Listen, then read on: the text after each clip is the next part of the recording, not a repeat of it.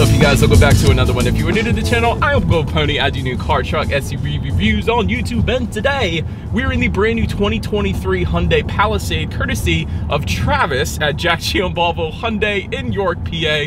For more information on their inventory, please feel free to check out the link in the description box below. And yes, this one actually belongs to one of the salespeople there, so if you end up going there, go ahead and ask for Travis. I'm just saying. But anyways, we are in this one today because there are plenty of changes for the 2023 model year. Not only that, you get America's Best warranty, being 5 years, 60,000 miles bumper to bumper, 10 years, 100,000 miles on the powertrain. Also, you get 3 years or 36,000 miles of complimentary maintenance. So that's going to save you some money there. And this is an extremely popular SUV right now, so it's going to be competing with the Kia Telluride, the Hyundai Pilot, and the Toyota Highlander, just to name a few. So ultimately in this video, we will be testing out and going over everything about this one, from acceleration to braking, steering feel, ride quality, sound system, exhaust clip, all that fun stuff. So having said all of that, what do you guys say? Let's just go ahead and jump right into it. And as always, let's start with pricing. And so as you can imagine, there are plenty of different trim levels for the 2023 Palisade. First one being the SE, starting at $35,250, which is a $2,100 bump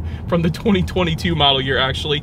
SEL for $38,250. XRT, which is a new trim level for 2023, starting at $40,550. Limited for $46,800. And lastly, the Calligraphy, being the one we are in today, starting at $49,200. By the way, that was all pricing for the front wheel drive configuration. If you wanted to add all-wheel drive, simply add $1,900 then to any of those prices. But regardless of trim level that you go with, the power plant on the Palisade is going to be the same. Powering the beast is a 3.8 liter direct injected V6, putting out 291 horsepower at 6,000 RPM, 262 pound-feet of torque, coming in at 5,200 RPM. Power sent to the front wheels or all wheels through an 8-speed automatic with paddle shifters, which you guys know, as always, we will be testing out those paddle shifters here in a little bit. 0 to 60 time coming in an impressive 7.1 seconds, with MPG numbers coming in at 19 in the city, 27 on the highway for the front wheel drive, 19 city, 25 then on the highway for the all-wheel drive, taking regular unleaded fuel. Gotta love the cheap stuff. But so that before we do any kind of fun acceleration test here in the Palisade, I wanted to mention to you guys the drive modes. There's actually a circular dial located just to the right of the shift buttons. And yes, they are shift buttons. I know it's different than most other vehicles out there, so let me touch on those real quick. P is for park, R is for reverse, N is for neutral, D is for drive. It's pretty simple to get used to it pretty easily. But anyways, back to the drive modes. They will include comfort, eco, sport, smart, snow. So plenty of different driving modes, and they do adjust quite a bit. So things like shift points, a throttle response, a steering sensitivity, the all-wheel drive system engagement. Actually, when you put it in that sport driving mode, it actually tightens up the side bolsters, I've noticed as well. That's typically something I find in like Mercedes-Benz. So love seeing it here in the Palisade. That is pretty cool to kind of hug you in place around the turn. So big fan of that. But anyways, I would also mention there is a lock button right in the middle of all those drive modes. That is going to be for the all-wheel drive lock. So let's say it's snowing out here in Pennsylvania. What I typically do on my Hyundai Santa Fe is I go ahead and press that button, and then essentially you're in full-time all-wheel drive mode then. So it powers through anything, let me tell you guys. But anyways, having now gotten all of that out of the way, what do you guys say? Let's go ahead and find a straightaway. Let's put the paddle shifters here to the test first, and let's see how quickly they are going to react for us here. All right, let's just go ahead and do it right here. I'm gonna start in second gear here. I just want to see how quickly these things are gonna react, but here we go. Oh, so much of a delay. All right, unfortunately there is a delay there though, but that's to be expected. I mean, with this transmission setup, it's not a dual clutch, so I wasn't really expecting it to be fast. But I will say one thing, when it snows out here in PA, one of the cool things about having paddle shifters on an SUV, you can actually just do a little bit of downshifting, so you can do a little bit of engine braking when you're going down a hill. So rather than hitting the brakes and risk sliding off the road, do a little bit of engine braking. So that's going to assist you with braking when you're going downhill when it's snowing out. I'm just saying. But anyways, now that I've got that out of the way, what do you guys say? Let's go ahead and give back full control to the Palisade. I'm just going to hit the D button for drive. That takes it out of that full manual shift mode. And by the way, I was showing the gears up there as I was shifting as well, so that's pretty cool. But let's now go ahead and do an acceleration test, and let's see how 0 to 60 in 7.1 seconds really feels like in the Palisade. All right, still in sport driving mode. Let's kick it. Okay, that actually feels good. Holy cow. Yeah, that's plenty. That's definitely plenty of an acceleration to merge you onto the highway. I was talking to my sister the other day because she just actually got the brand new 2023 Palisade XRT trim level, and she said that was one thing she noticed, was the acceleration was so much faster than her old Ford Edge, which I guess makes sense, but still, the acceleration is plenty quick. This thing's kind of fun, so Definitely don't have any issues merging onto the highway, like I said. But otherwise, to go along with that acceleration, as always, braking is equally important. And so, up front, you will find 13.4-inch ventilated front discs. In the back, 12.4-inch solid rear discs. As far as that 6-0 stopping distance goes, it comes in at 126 feet, which is a pretty average number for the most part.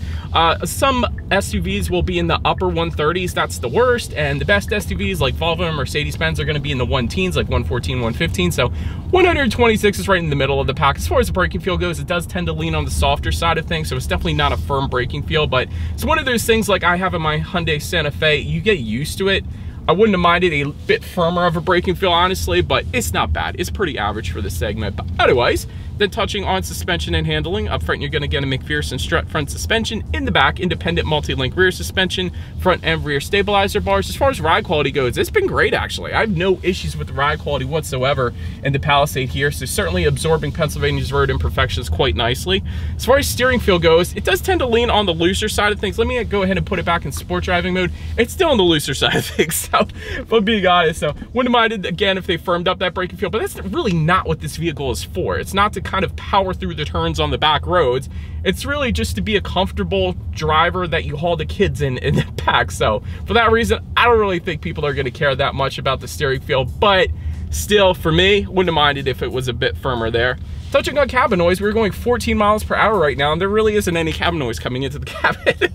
But anyways, at higher speeds, it actually wasn't bad this year. I gotta be honest, I didn't really notice it that much, whereas in previous years, I felt like they were having some issues with cabin noise at higher speeds, like 50+ miles per hour, and I've said that in my reviews, of previous Palisade reviews at least, but this year, it's really pretty good, I gotta be honest. And I think Hyundai might have touched that up a little bit. And the reason I say that is because acoustic laminated front windshield does come standard across the board. Acoustic laminated front door glass comes on the SEL trim level and up. And then if you were to go with the limited or calligraphy, you're actually gonna get acoustic laminated rear door glass. So since we have the calligraphy, we have an acoustic everything essentially. So that is definitely absorbing a lot of the wind noise. And it definitely, I could tell, because like I said, in previous years, it was immediately eminent that there was a ton of cab noise coming into the Palisade, but this year, it's quite good actually. It's kind of like a luxury vehicle, so I'm actually a big fan of that. They definitely improved upon that in my opinion. Then touching on visibility, I actually can see great out the back right now, and the third row is up, but the cool thing about this third row headrest is they actually fold down so they don't impede your visibility if the third row is not in use. So I'm a big fan of that. They did a good job with that. Rain sensing windshield wipers are gonna come on the limited and calligraphy, and a head-up display once again coming on the limited and calligraphy trim levels. So essentially I am looking at right now, when it comes to forward visibility, I'm looking at my speed limit, and safety features projected up on my windshield here. So that is definitely going to assist with forward visibility there as well. But that about rounds out the performance segment of this review, you guys. Let's now go ahead and take a look at the exterior of our brand new 2023 Hyundai Palisade. All right, you guys, here she is, the new 2023 Hyundai Palisade. Let me first start with what's new on the exterior for 2023. Slightly more aggressive front fascia. It's slightly been reworked. Specifically, the front grille is a different design, a little bit larger of a front grille, more of a square-shaped front grille as well, as opposed to a rounded off look. XRT trim offers a slightly more ground clearance up front as well than the other trim levels. It's kind of the off-road trim, I guess you could call it, if there was one for the Palisade. So did want to emphasize that as well. But let me go ahead and start with where this one is made. You never know where Hyundais are made, because they're either made really in the US here, at least in the US, or they're made in Korea. So for this one, VIN number is going to start with the K, so the Palisade is built in South Korea. That is pretty cool. But anyways, let's go ahead and start up front. Let me start with the color in this one. Robust Emerald is the color name, and it is only available on the calligraphy trim level. So let me actually get up a little bit closer, because when the sun hits this, it's actually like this really regal looking metallic color. So I'm not sure if it's going to show up on camera, but it does look pretty cool when the sun hits it, I will say that. So a big fan of this color, because it's kind of darker in the shade, but then it's this cool rich emerald looking color when it hits the sun. So I do like that, but only available on the calligraphy. So LED headlights do come standard on all trim levels across the board. You get the automatic feature with that as well, meaning when it starts to get dark at night, the headlights will turn on automatically for you there. Automatic high beams coming standard on every single trim level across the board. I always love that feature. So if you have your high beams on at night. It senses a vehicle coming in the opposite direction. It's going to automatically dim them back to low beams. Then when that vehicle is gone, it's going to automatically bounce it back up to high beams there. LED accent lighting, that definitely looks good. LED daytime running lights as well. Front skid plates are actually going to come standard on all trim levels across the board as well. They're going to be finished in different colors though. So for the most part, they're going to be finished in silver, but they're going to be finished in black with the XRT and then finished in a satin chrome for the calligraphy that we have here today. And I do like kind of that satin chrome trim at the bottom portion of the front lip there as well. You got some front air curtains just to the sides of the headlights there, kind of helping direct air around the wheel and tire combination. And you got the adaptive cruise control sensor kind of near the very bottom here. I'm going to try to show it to you guys. That's going to be what monitors the vehicle in front of you, so that is pretty cool there as well. But very different, very unique looking front end. It's really like nothing else on the road, so it definitely makes a statement, but that pretty much rounds out the front. Let's now go ahead and make our way to the side. All right, so now making our way to the side of the Palisade here. Roof rails are going to come standard on the SEL trim level and up, so that SE is not going to get it. Finished in silver for all trim levels but the XRT. Obviously the XRT is going to be adding a bunch of black accents rather than the silver or satin chrome, so that's pretty much the general theme there. Black crossbars coming with the XRT trim level in case you wanted to throw a Christmas tree up there. That is pretty cool. Rear privacy glass is going to come standard across the board. Satin chrome window surrounds coming standard across the board as well. Door handle welcome lights coming on the SEL trim level and up. I absolutely love that. Matte black side skirts are going to come on the SE and SEL trims, and there's going to be a unique design of black side skirts for the XRT, obviously. Body colored side skirts then coming with the limited and calligraphy, and that is what you guys are looking at right now, and that comes with the body colored fender surrounds as well, which definitely look good here. Body colored power adjustable side mirrors do come standard. They will be heated. They will also though be auto dimming. Love that, dimming the high beams of the person behind you. And you will get LED integrated turn signals then as well, and they are a very cool design to those LED integrated turn signals. Most manufacturers will just put a single line of LED lighting, but it's kind of a cool C-shaped design, so I like that. Then take a look at the wheel configuration. 18-inch alloys for the SE and SEL, 20-inch XRT exclusive wheels for the XRT trim level, obviously, 20-inch alloys for the limited, and then 20-inch calligraphy exclusive wheels for the calligraphy trim level. But that pretty much rounds out the side profile here. Let's now go ahead and make our way to the back. And so, but now since we are around to the back of this one, body colored shark fin antenna found all the way to the top. Just below that, rear spoiler with an integrated brake light. But I will say on the calligraphy trim level that we have today, there is going to be a calligraphy exclusive high mount stoplight. So a little bit different of a look than the other trim levels. So I did want to mention that. Rear window wiper, of course, coming standard. You got the Palisade lettering spelled out horizontally, finished in chrome back there. The H-track badging, that's going to be Hyundai's all-wheel drive system. Every manufacturer names their all-wheel drive system, and for Hyundai and Genesis for that matter, it is called H-track, in case you were curious. Silver accenting on the inside portion of those taillights. I like that design element. Halogen bulbs for the taillights coming with the SE, but all other trim levels being the SEL trim level and up, you will get LED taillights, so that's going to be a little added illumination at night there. Silver accenting on the lower portion of that rear bumper. That definitely looks quite good. And then there is a single exhaust outlet with dual satin chrome tips for all trims across the board. So having said that, I do believe you guys know what we have to do next. As always, here is that exhaust clip.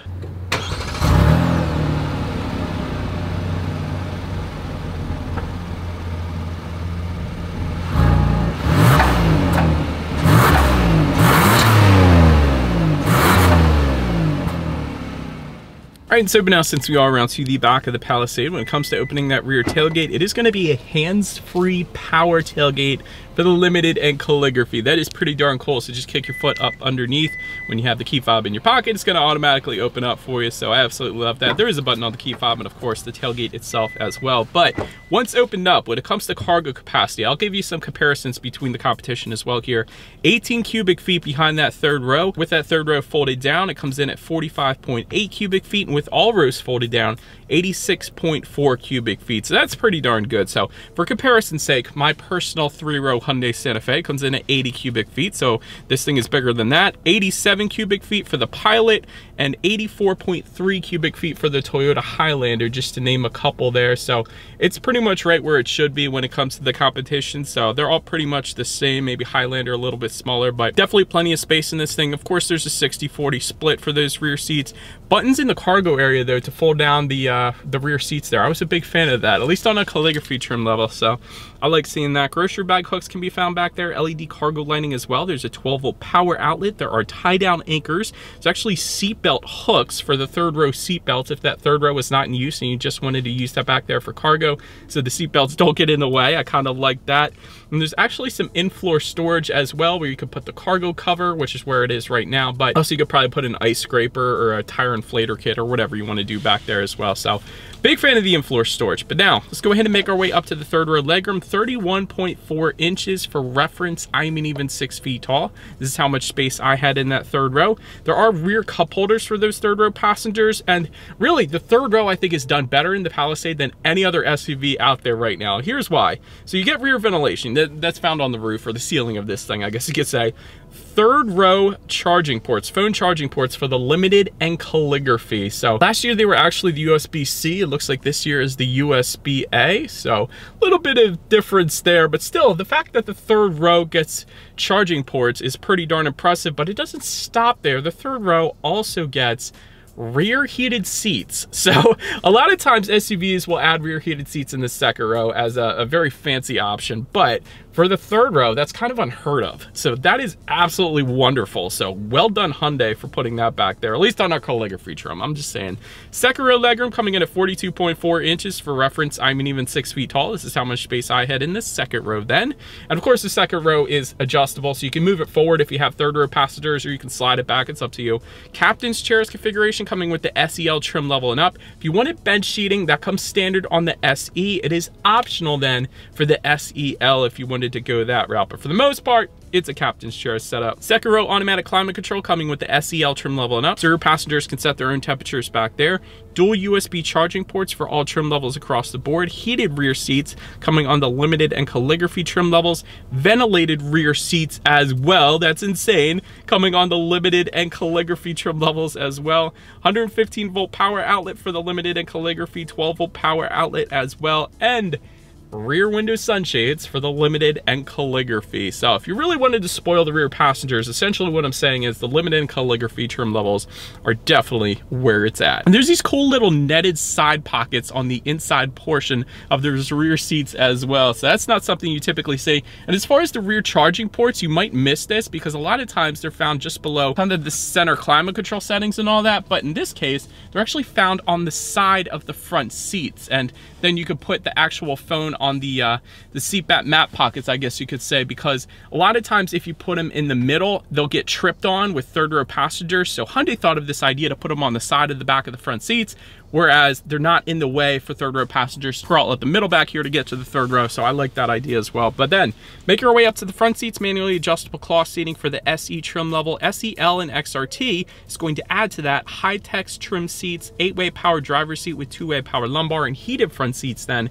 as well. Limited trim level is going to add to that leather seating, 4-way power lumbar, a thigh cushion extension for the driver, ventilated front seats, and then memory settings. And then the calligraphy is going to add to that premium Napa leather and that ergo motion driver seat, meaning you put it in that sport driving mode and the side bolsters are going to tighten up a little bit, just like Mercedes-Benz does in their G-Wagon. So yeah, you got the same feature in the Palisade as a $200,000+ G-Wagon. That is pretty darn cool. So overall, needless to say, in our calligraphy specifically, with the 4-way power lumbar adjustment, with the ergo motion driver seating was plenty comfortable. You're not going to have any issues with taking this thing on the long road trip. Then taking a look at the steering wheel, it is of course tilt and telescoping. It telescoped out plenty far for me. It is leather wrapped for the SEL trim level and up. It is a two-toned leather wrapped for the calligraphy, although you can see where it would be two-toned, kind of like Volvo tends to do, but it's not two-toned in our particular spec. It's just all black. It's an all black interior here, but anyways, it could be two-toned if you wanted it.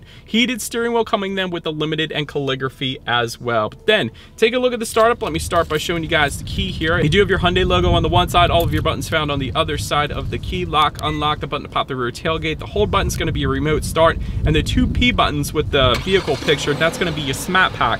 So essentially, if you're parked in a spot that's a little bit too close for the kids to get into the rear doors there without slamming it into the vehicle beside you, you can go ahead and make sure the vehicle's locked, push the remote start, then go ahead and use that SMAT pack to go ahead and pull the vehicle out so your kids can get in without smacking the vehicle beside you. So that's pretty cool. And it is a keyless entry with a push button start for all trim levels, and you do get a digital key as well for the SEL trim level and up that you can use your phone essentially to start this one up and get in and out without having to use the keys. But I'm just gonna put my foot on the brake and press that silver engine start button located just to the left of the air vent there. And so once started up, analog gauges with a 4.2-inch screen is gonna come with the SE, SEL, and XRT trim levels. However, if you were to go with the limited or calligraphy, you're gonna get what you're currently looking at right now, which is a 12.3-inch digital gauge cluster. And these gauges are slightly different than the previous year, actually. So they're a little bit reworked as well. And that's the cool thing about digital gauges, I would imagine. It's just a software update that can completely change the look for the next model year. So I don't think they had to do too much to switch that up, but I do like it. It looks very good, a nice calming look to it. And there are steering wheel mounted controls found on the right side of the steering wheel that allows you to adjust between a bunch of different things. There's outside temperature, how many miles you have left until you hit empty, speedometers on the left, tachometers on your right. And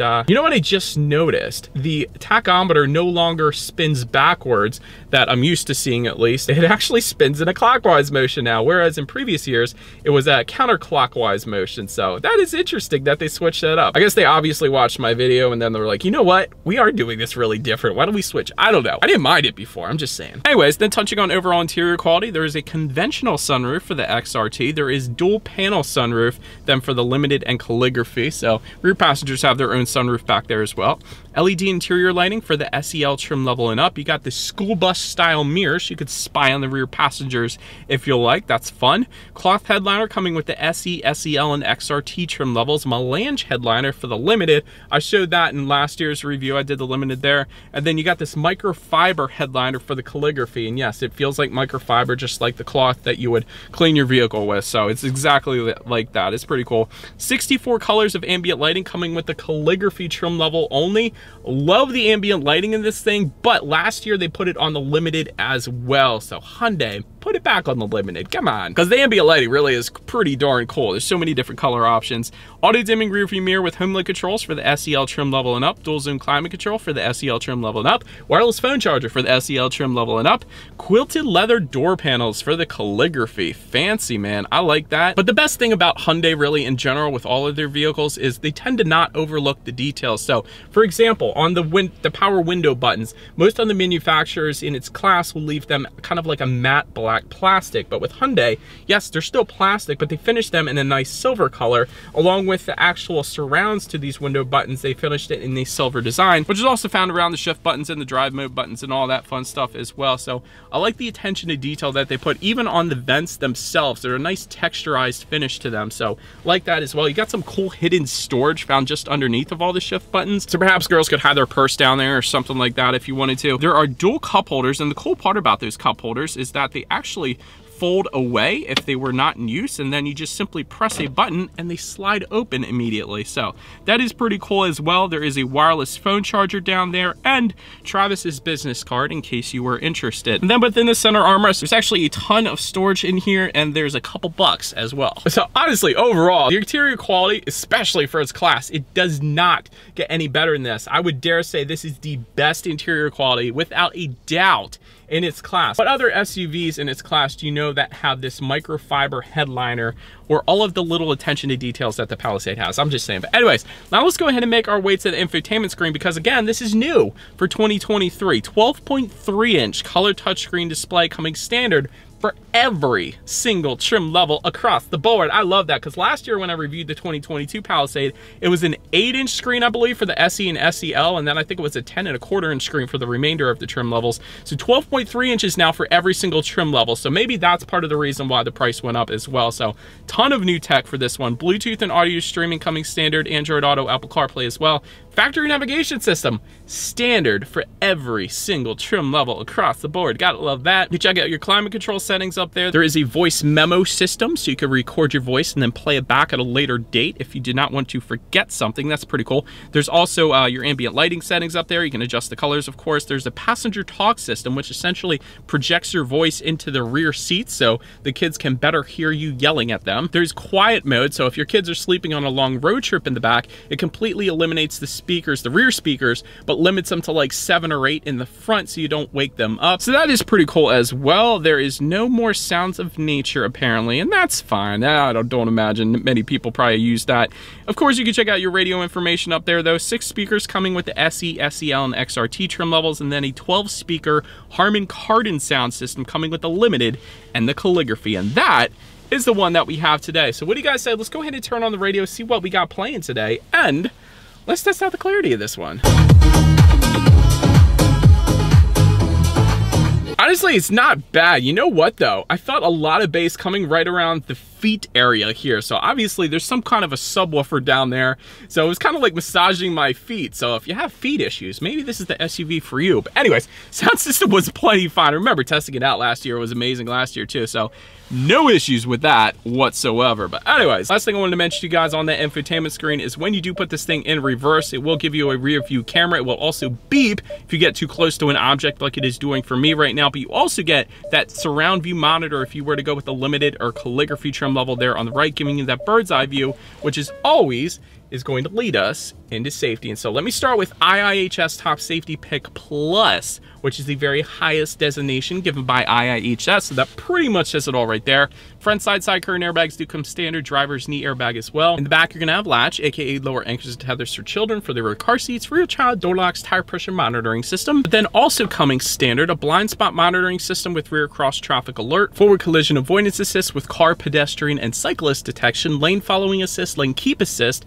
driver attention warning system, safe exit assist, rear parking sensors, adaptive cruise control with stop and go, which works brilliantly on the Palisade, and then highway driving assist as well. And then if you were to go with the limited or calligraphy, that adds to that front parking sensors, highway driving assist too, and a blind spot view monitor that shows up on the gauges as well, which is freaking cool. So overall, when it comes to my final thoughts here, the Palisade, excellent safety, digital gauges are wonderful, ambient lighting is amazing, interior quality is second to none in its class. It really is the best interior quality you can get right now. Sound system is plenty good. This is a great value when consider you also get America's best warranty and 3 years of complimentary maintenance as well. Really, with the calligraphy trim level that we have today, I can't think of anything bad. Usually I got constructive criticism for everything, but if I didn't mention it in the video already, I really don't have anything. So anyways, let me know what you guys think of the Palisade in the comment section below, and that is about it for this one, you guys. Thank you so much for watching. Feel free to follow me on social media at the bottom of the screen if you want to see what's coming next on the channel before it gets to YouTube. Be sure to hit the subscribe and the bell notification button if you're into new car reviews. That is what we do here on this channel after all.